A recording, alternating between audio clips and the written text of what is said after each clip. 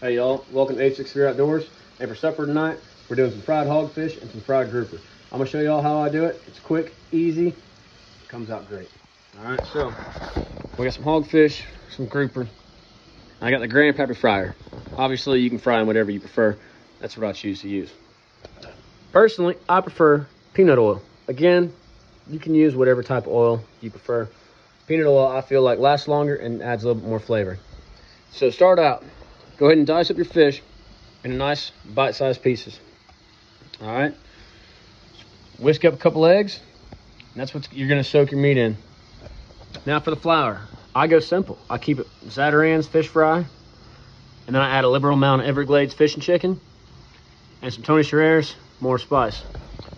Toss that in a bag, mix it all up. All right, so now we're getting started. Our oil's cooking. We're ready to rock and roll. Fish is ready.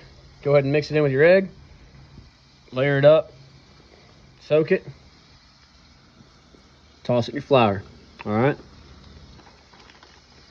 Take your bag, close it up.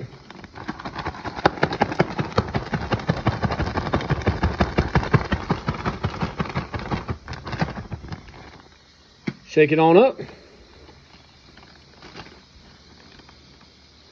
Go ahead and pull you out your piece and drop it straight in the oil. Personally, I only like to fry them for about 3 minutes. You don't want to overcook these bad boys. As soon as they start getting a light golden brown, pull them out, place them on a plate, paper towels, go ahead and catch the extra oil. And it's that easy. Quick fried fish, 3 or 4 minutes. Can't beat it.